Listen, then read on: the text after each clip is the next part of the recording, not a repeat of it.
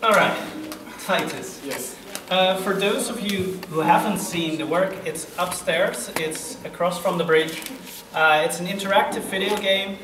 Or could I call it a video game? It's an app. It's an app.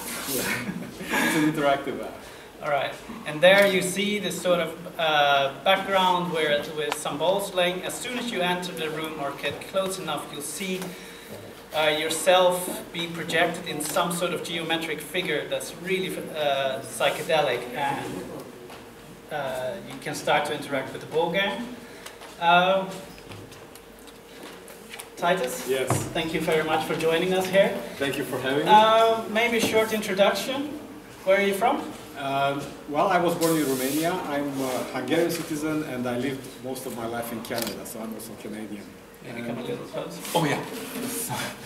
And now, for the past 4 years, I've been living in Europe. I came back to Europe, and for the past almost a year, I've been living here in Groningen. And actually, it's very interesting how you've gone around, because you're not here just as an artist. You've done, what was it, painting and architecture in Hungary?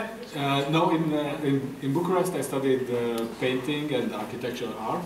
Right. And after leaving Romania and reaching Toronto, I went back. First I worked for 2 years as a stained glass artist in Toronto. Then I went back to school, to the Ontario College of Art and Design, where I studied printmaking and sculpture installation. And then after that I studied 3D computer animation at Sheridan College, also in Ontario. Graduating from there, I was hired by a company working in special effects and animation for commercial work and for film. There I worked on a pilot that took half a year to make a animated pilot for character animation, which didn't work out, but it was interesting to work on, and it was a very good project to work on. And from there, I was hired by the Canadian Broadcasting Corporation, the CBC, and I worked as a broadcast designer until I took early retirement for 5 years. Then I came back to Europe, and now I'm here because we decided to move here to Groningen with my partner, and I looked into the option of going back to school. There's always something new to learn, and this is how I got here to MedTech at the Frank Mohr Institute, which I really enjoy. And did you start out with these sort of artworks, like this interactivity, this everything, like video game related? No, not really. It is my first interactive piece. Before this, my work is based on programming. In 2000, I taught myself how to program on the computer. I never did program. I never learned programming in a school, so I'm self-taught and quite amateur at that.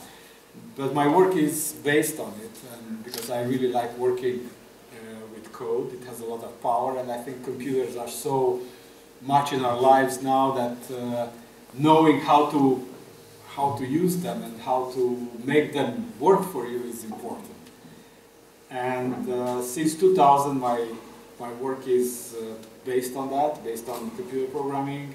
It is generative, which means that I create the code, and then the code itself generates the work, the images that I'm doing. Because actually, I've been talking with him for about 2 weeks now, not only like as a sort of, because I had to do an introductory talk with him to get to know his project and everything, and then it turned out like besides this, there's this whole other world out there from his work, which is like completely different from what we see here. Because here it's like rather simplistic in a sort of way. There's like a, you get an idea that it's about play, that it's about sort of like the audience and engaging with that. And then his other works actually are computer-generated images, which also stem from code and which also stem from that, but it's completely different. Like It's true, yes. And how, like, you have a series that you work on, which was, what was it, the Peter de Vries? Peter de Vries, yes. Peter de Vries is a character in Dune, if you know Dune by Frank Herbert.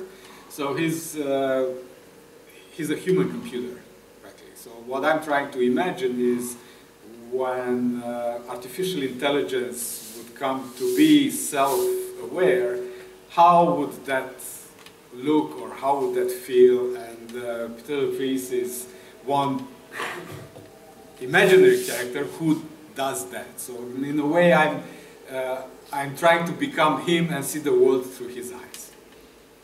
Because a lot about your work is about that, isn't it? Like, It is. a lot of it is about artificial intelligence and how we perceive art.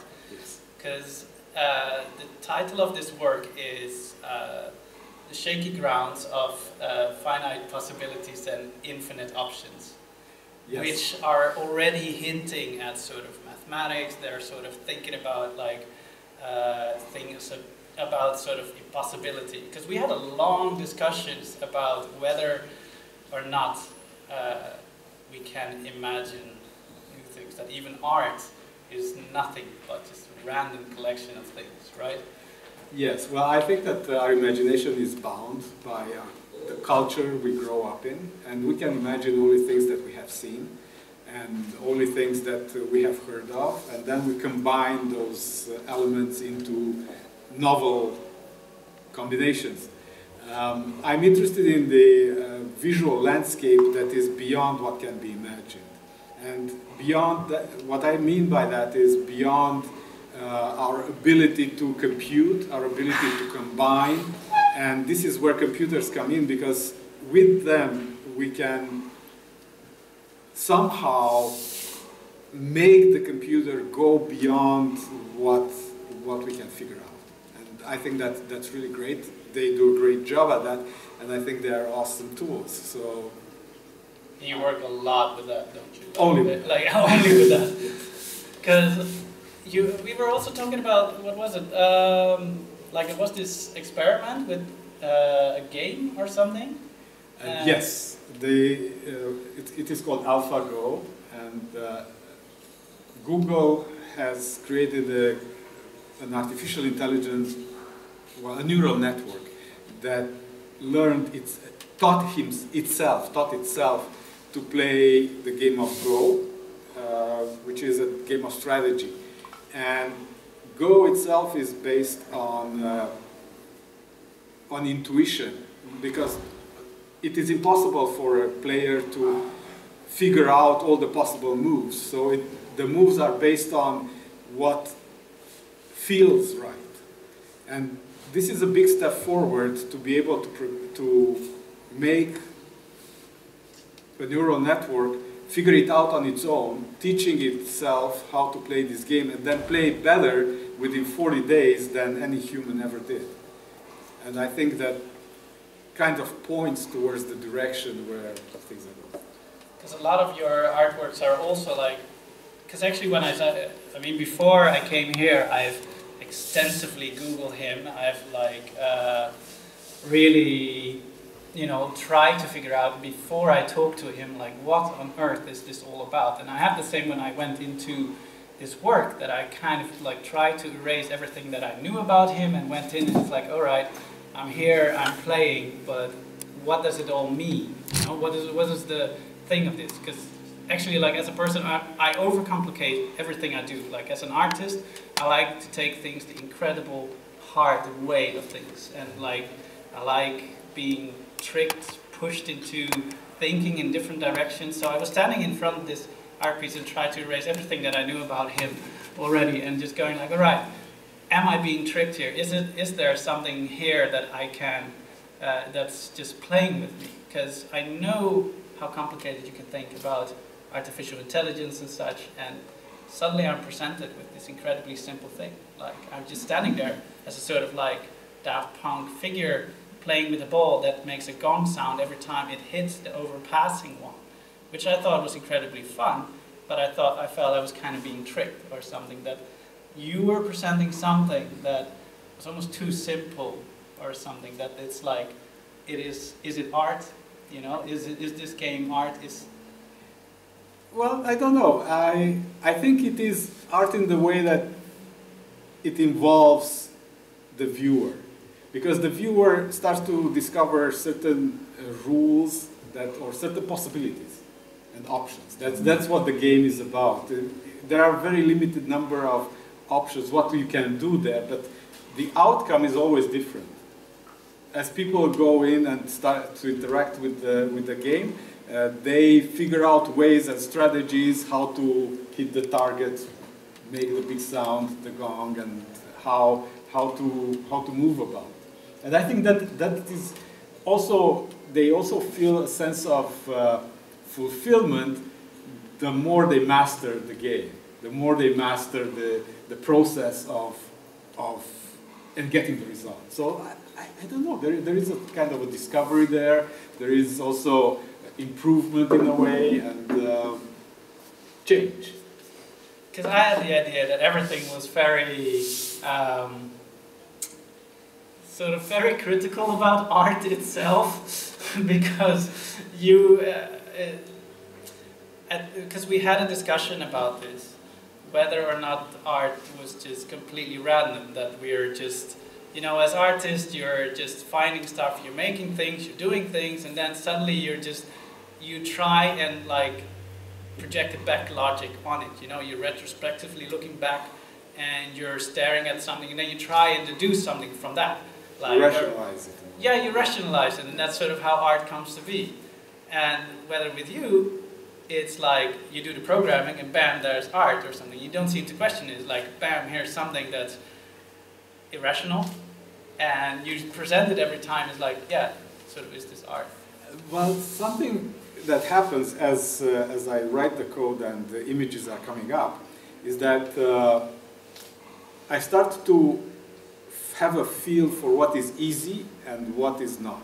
And then I discard a lot of what I'm doing because I know that that is not a move or a change towards complexity that I'm interested in. And then I erase those. And I'm only showing step by step the way it is moving in the direction of complexity, since that is what interests me. And as far as the logic goes, yes, I do believe that in spite of what people think about the artists being inspired and getting all kinds of interesting inputs in a very non-linear fashion, I think that that is true, but it is much less poetic. I think people just decide, oh, I see this and I put this together and this might look interesting. And then they follow the logic of that combination. And when they follow it to the end, then something interesting is coming out. And then the work stands together. It gains structure. I think that it's an organic growth from an idea, step by step, with a lot of effort and through the process, towards something that becomes organically tied and with a structure.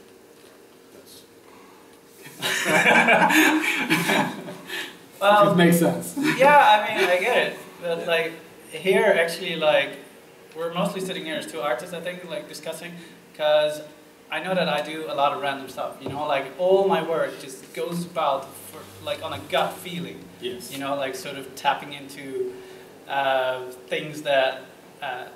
I always think that I don't understand, and I feel that there's something in it, and so I try and follow that sort of jump on logic, you know, that leap on logic or something. Which is why I was rather bothered by your art pieces, especially like the first ones, because for those that don't know me, I'm just a painter, and then I saw his, like, he has this Peter de Vries series with symbols, and I was trying to actively figure it out, and I was trying to going like, yeah, you know, I can paint that. That's all right. And then he told me, no, you couldn't. You can't imagine this. You can't think beyond these things. And that troubled me very much, which is also why this art piece that you presented here troubled me even more, because it's like, yeah, you can't imagine that or something. You can't imagine the outcome. You can imagine the starting point. Okay, we start here, but where it will lead and how it is developing, that no, I don't think you can. I don't think anybody can. Yeah, but how do you see, like, this is an interactive piece. And you seem to be actively going to, like, using all of these sort of digital tools to expand into a sort of new territory where you suddenly engage, like actively engaging with the audience. Like this, and it seems to be a goal of yours to, you know, this is the first thing you've presented that can do these sort of things. Yes. And you seem to want to go further, but why are you pursuing this goal? Like, why aren't those symbols enough from Peter de Vries? Why do you want to engage with the audience? Like, are you trying to actively engage as an artist with the audience in a new way, or are you? It was an interesting experience to see people interact with the piece. I could have sat there for hours watching them interact with it. I thought it was. They enjoyed it, and that was great. They had fun with it, and I thought that was very rewarding for me. I mean, but like, because as I said, like it seems like you want to challenge people, you know, like it seems like you want to make them question creativity, the use of art, the intelligence even. Like you seem to really go like, yeah. I think we are just advanced prototypes of what AI could be. I think we have evolved this intelligence, what AI is for doing the first steps towards. And I do think that AI will become self-aware at a certain point. And I don't see that as a threat. I think it is amazing to have something look at reality as is, not reality as interpreted through culture and through habits and through cliches. But look at it as is, and then maybe we can have also a glimpse at reality the way it is. Because that almost makes it seem like your ultimate art piece would be artificial intelligence, like something that stands on its own, looks at reality in a sort of like different way, and present that as a thing. No, what I would like to do, it's close, but not really. What I would like is to have brainstorming with artificial intelligence and question, you know, what does it see about reality? Because then if you have a very clear and unbiased view, you can reflect on it. Then I can reflect on it in a different way than I can reflect on my biased views. So it's mostly about biases. I think so. Because we each perceive reality differently, depending on where we lived, where we grew up, what we learned, what school we went to, who we interacted with. That's all influencing us. But then, if there is something that doesn't respond to that, there is something that can see, okay, this is how it is because that's how it is. And you have that feedback. Feedback makes you move forward very fast. And that's also what I like about working with a computer. The feedback loop is very, very fast. I do something, I see it right away. I know if it is satisfying or not satisfying, and if it isn't, then I know how to move forward. And that is happening a few hundred times a day, and instead of the way you paint, you have to finish your work, right? Then you sit back, then you reflect on it, and that takes days, weeks, maybe a long time. So your feedback loop is very slow.